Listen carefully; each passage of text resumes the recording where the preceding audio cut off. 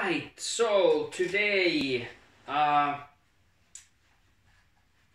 for me, luckily, it's time for another album review, as my first album review, Fear Factory's Aggression Continuum, got more views than I honestly expected in just a few days. So it might be the reason that the album is of course new, and you know, just not just my subscribers watched that review, but well, whoever bumped in to my video who wanted to see the review of the album. So I think it has to do with that the album is just so hot topic right now in the metal scene, and just a new release. But anyway, I decided that to do another album review, and this time it has to do with this shirt. So right shirt for the right album review. So as you can see from the title, this is one of my all-time favorite albums of pretty much of any music genre, and probably my favorite death metal album. The band isn't necessarily a death metal band, it's not, but they definitely made a death metal album in 19, and it's of course Napalm Death, Harmony Corruption. Just no, almost perfect album this. Where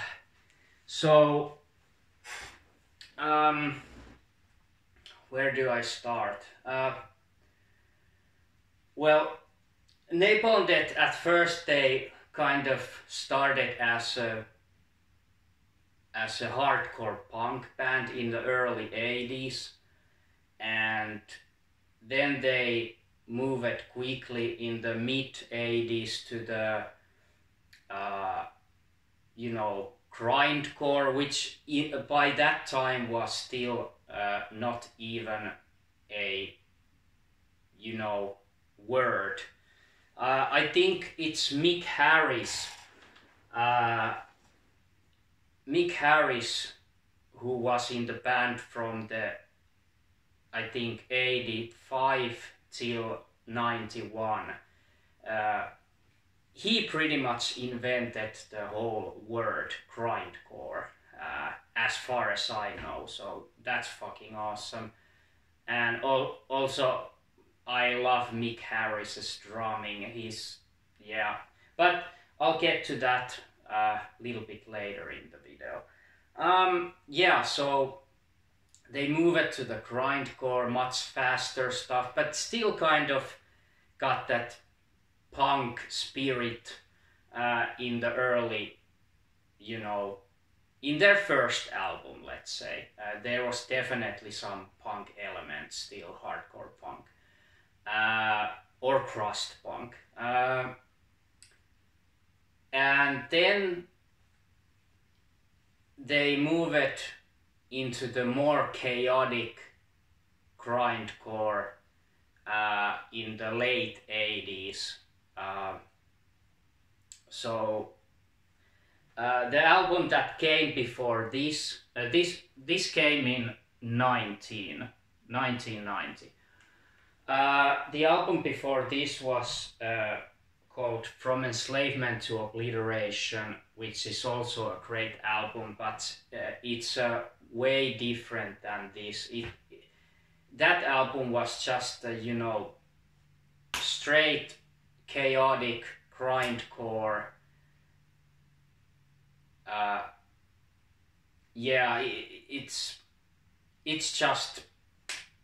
It's crazy album. It's just fucking maniac album, and I love it. Really short songs, really straight to the point, just in your face, grindcore, and it it has 27 songs, and the album is just 1 hour. 1 hour, no, half an hour long. Jesus, 1 hour, no way. For that kind of hardcore, I mean, grindcore. So yeah, when this album came, and it also, the lineup changed quite a lot. So there was still Mick Harris and Shane Embury, the bassist and drummer, were the same, but Bill Steer, who's also the guitarist for Carcass, left the band in '89, and also Lee Dorian, the vocalist, also left on the same year. Both left Napalm Death in '89, and Lee Dorian went to form the Cathedral band, which is also an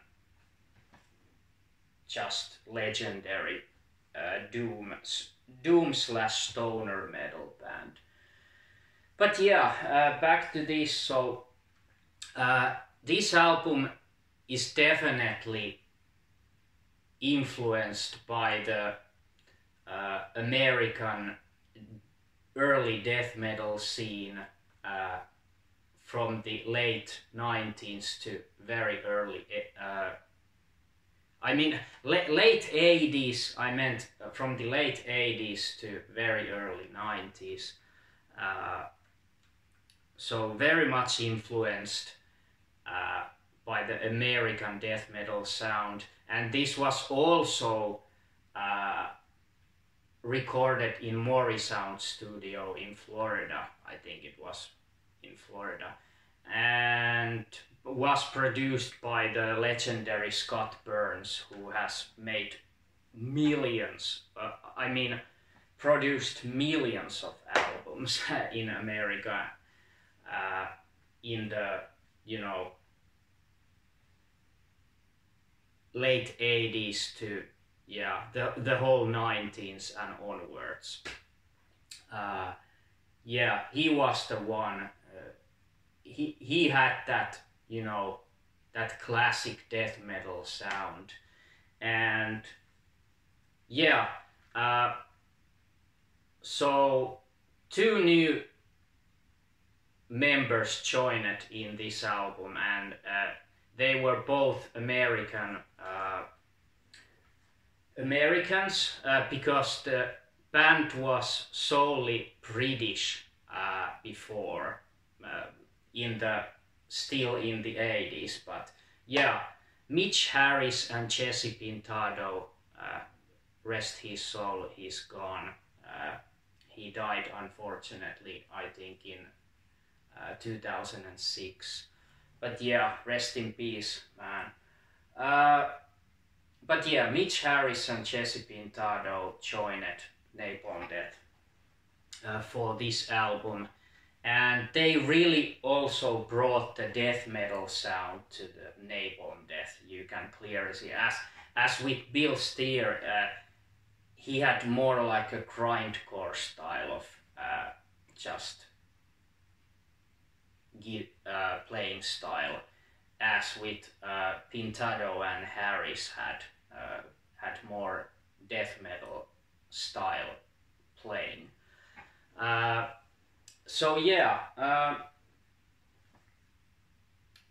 And let me go through some of the songs.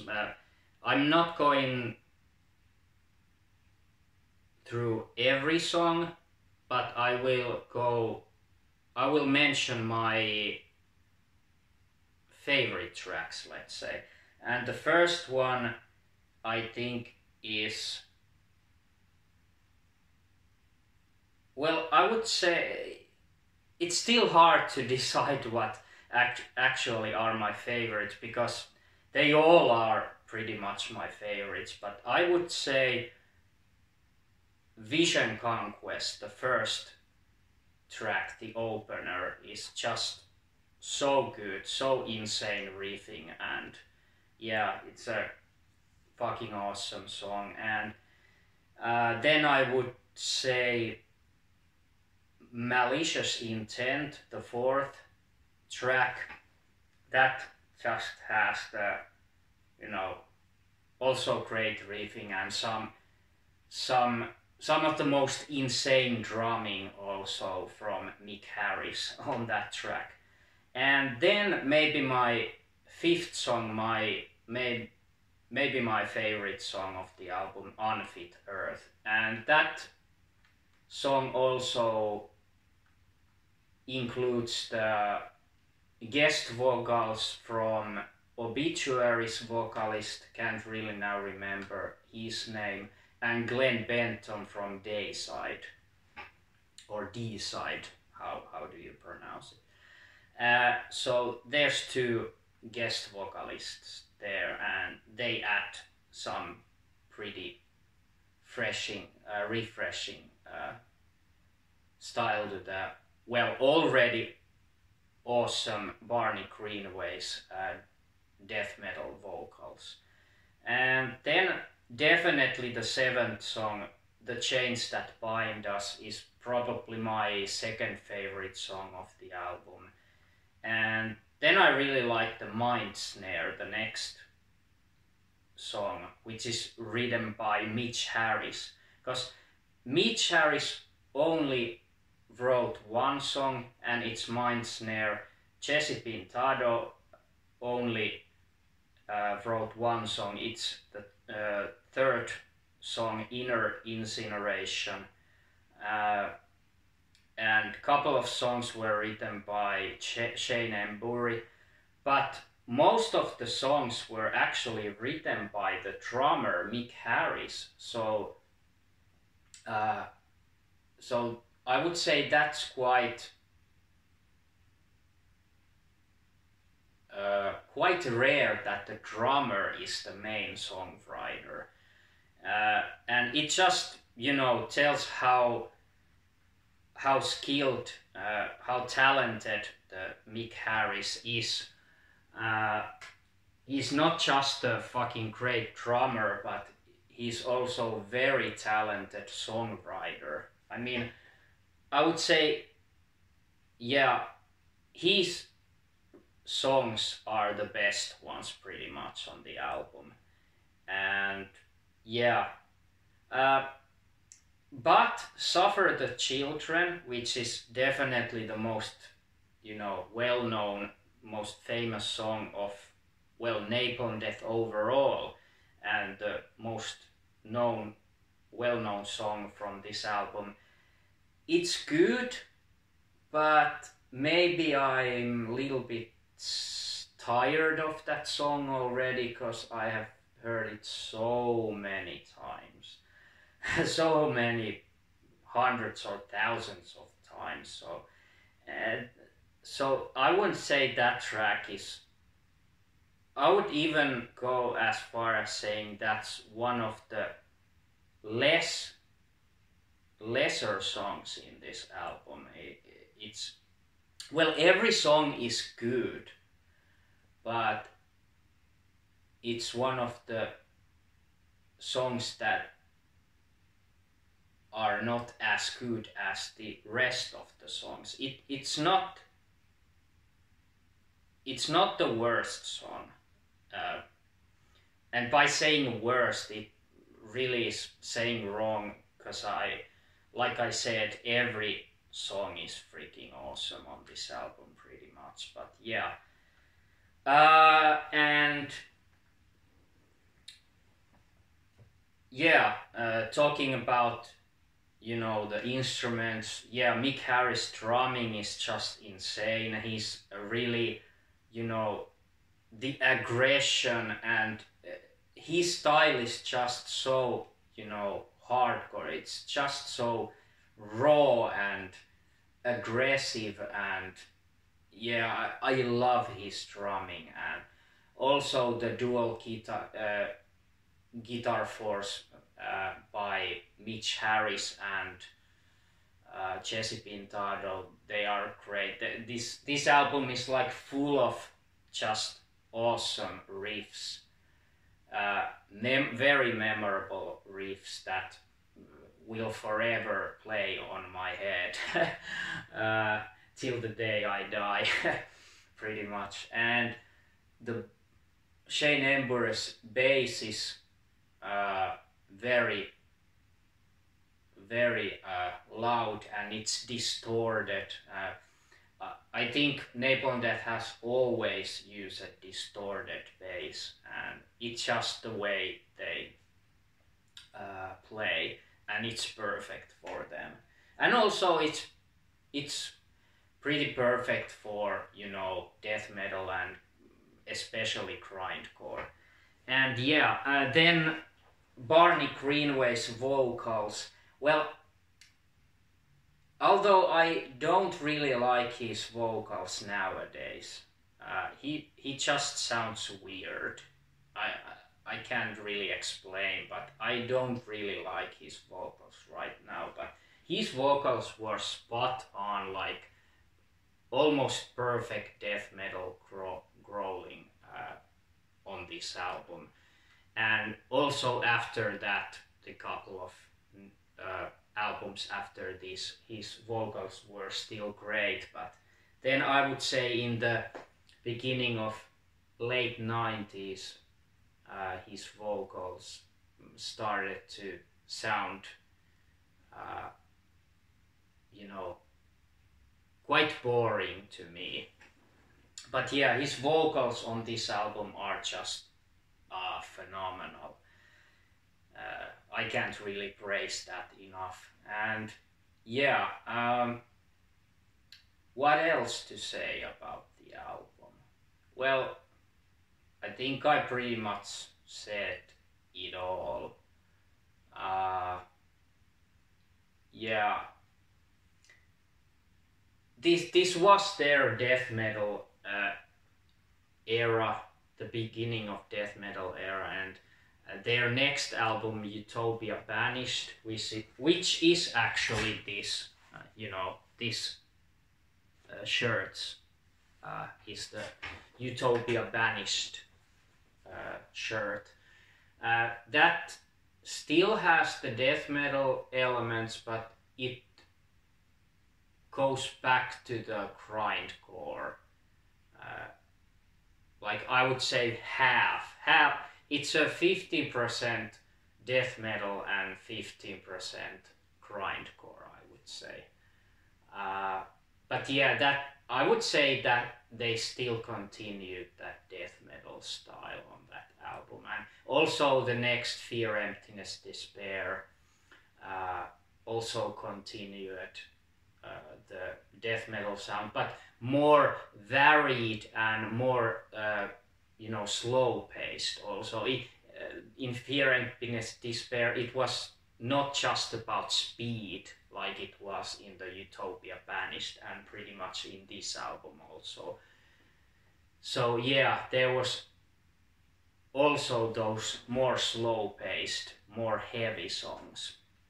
But yeah, not going to talk about those albums anymore, because this is pretty much about Harmony Corruption. And yeah, this copy also has, it doesn't say on the back cover, it also says, you know, those 11 songs, and yeah, one extra song, bonus track, Hiding Behind. But this also includes the Mentally Murdered EP, recorded in 89. The EP that was actually the last recordings of Bill Steer and Lee Dorian on Napalm Death. And that 6-song EP is also pretty fucking amazing. It kind of started to sound on that EP, that I would say that EP started the death metal sound of Napalm Death. It had a much more death metal sound than From Enslavement to Obliteration, which didn't have pretty much any of, maybe just a little bit, but yeah, the EP really started to, you know, the death metal era, and this just continued that to the, you know, to the extreme and to more, even more death metal sound. But yeah, okay, I will show you that CD also, like I showed that Fear Factory. Well, this is pretty plain and pretty boring actually, this CD cover, but yeah, and quite, I don't really know, it's just weird that it's white. I mean, it doesn't really go well with the rest of this, you know, album's art, but well, whatever. Yeah, and of course the rating I will give this album, yeah, 10 minus. It's almost perfect. Not perfect 10, but 10 minus. And yeah, see you in the next video. It's about games, or it can be another album review. We'll see.